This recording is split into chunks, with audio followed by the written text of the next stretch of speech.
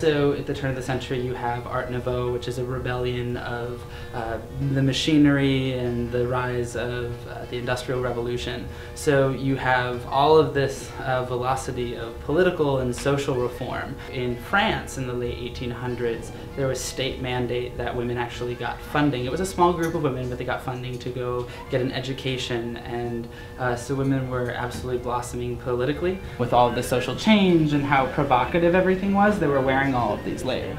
The bottom and one here, and then they'll meet at the center.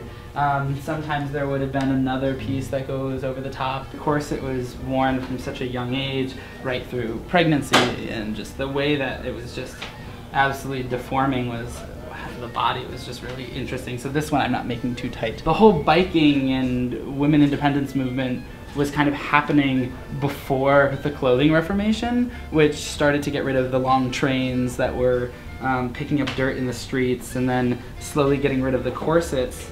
It's interesting that women's suffrage, they were wearing corsets under all that. They were fighting for the rights and they were laced up, you know. So I think that it's a really great parallel to what was going on at the dawn of the 20th century, and now we have similar things going on at the dawn of the 21st century. I'm just really excited for all of those who haven't had an opportunity to touch the fabric to come experience what it is that I'm going to be doing. And it's difficult to approach this just through reading about it. Once you really experience the work, that's when there's a really lovely moment that happens. And I'm just excited to be sharing that with all the people who haven't come in yet.